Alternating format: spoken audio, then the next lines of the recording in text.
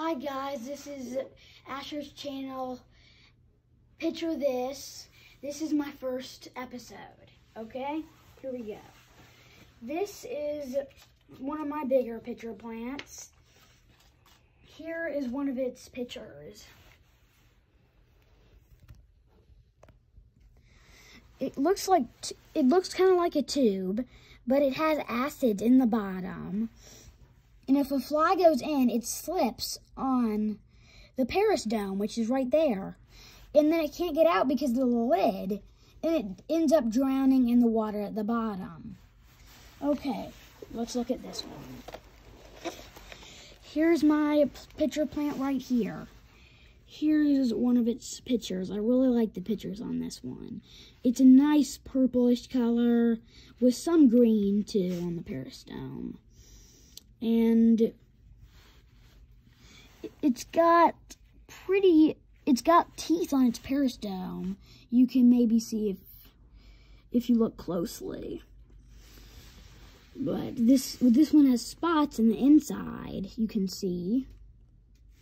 And I really like that one.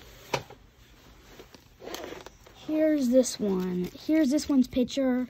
This one's pretty cool too, actually. It's got nice green pitchers. This is the lid. And it's got a skinnier perisdome. And it's got nice size pitchers. And it's got a new one that's about to pop. It's about to form and the lid's about to go up. And you have to spray these with humidity to make them do this. Here's an earlier one up here. And this gets bigger and it turns into this right here. And then it pops and ends up being like this.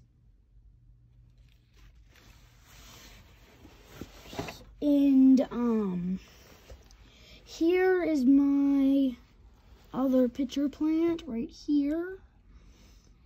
Pitcher plants are also called Nepenthes.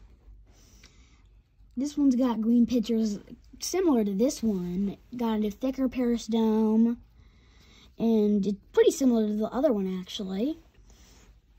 And this one is Sanguinea cross truncata. This one is, I'm not sure what this one's called actually because it did not come with a name tag.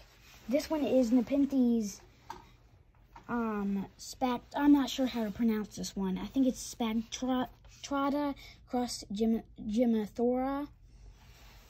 And here is my rainbow eucalyptus tree. They have rainbow colored bark in some seasons. And when it gets water, the trunk gets thicker, and then it peels off like paper, and sometimes it can be rainbow colors beneath. And over here is my corpse plant. I just got this a few months ago. It's looking pretty good.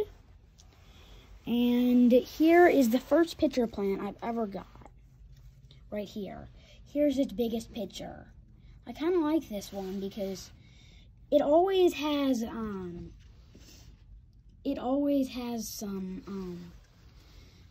it's always sticky on the edges. It kind of is now. And some are so sticky you don't even want to touch them because they're so sticky, but they produce sap, and that makes them sticky, and that attracts the bugs and make them slip in. And let me get this one out to show you guys. Here is my other pitcher plant. It's kind of cool. I really like it. It's got little pitchers. They're spotted on the outside. They look pretty cool. It's a cross of a rare pitcher plant that I'll tell you in a minute. But this is one of my favorites, I think. And it is Spectabulous Giant cross, I'm not sure if I'm pronouncing this right, but Archicolodes, I think, cross Spectabulous Giant.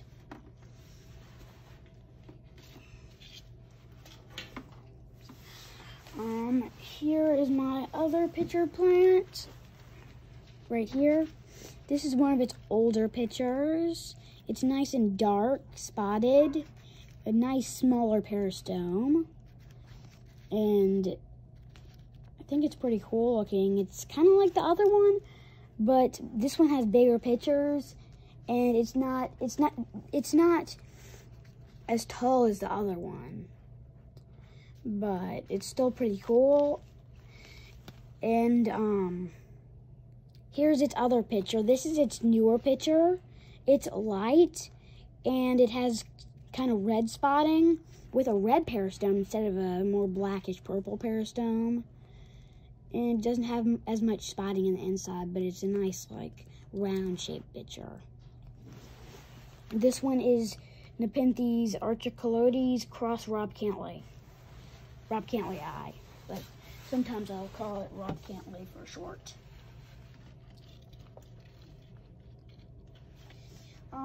There's something I forgot to show you about this one. This one is vining. It's where the spaces between each leaf starts to get bigger. You see this space right here.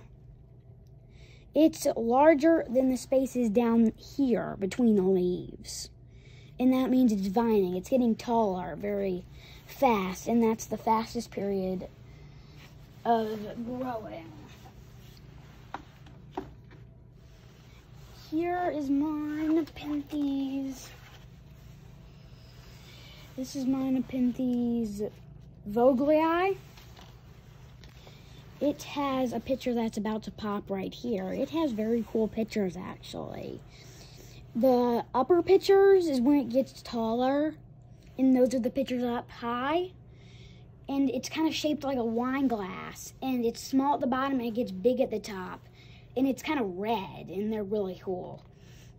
But the lower pictures, like this one that's about to pop, they're long, and they're kind of black and darker, but they're sometimes lighter when they're about to pop.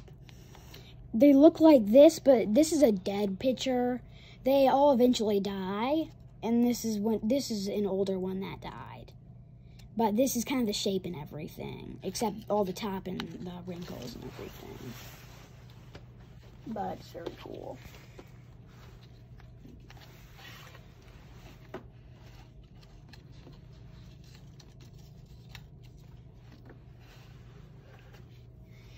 Here is my Nepenthes Hamada. It has sphagnum moss growing at the bottom, and that is the kind of dirt that you would actually use for these. It does not have any pictures right now, but the pictures are very cool when it has some. And it has a baby, actually, on this side, and you can cut them off, and it will be another plant, but you cut it off at the root where they meet. And but I like to let them get bigger before I do that, because sometimes it could kill the plants if you do it when they're too small. Here is my Nepenthes Veitchii.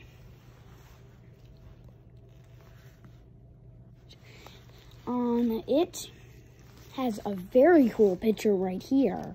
It's pretty big. Here's my hand next to it, but it's very cool. I really like its peristome.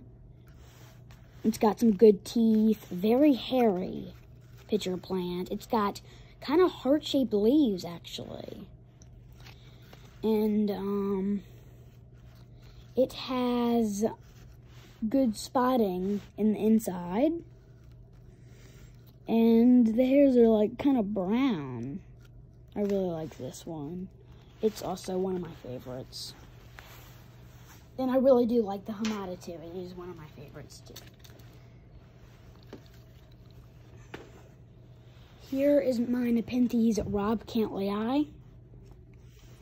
It does not have any pictures right now, but it got a new leaf. Pretty good sized leaf. This one also has kind of heart-shaped leaves, and it goes out here, and then here's the leaf, and here's the cord, and it forms a pitcher right here. But you have to get it nice and humid to form those pitchers, and you could spray the spot right there to help it form a pitcher.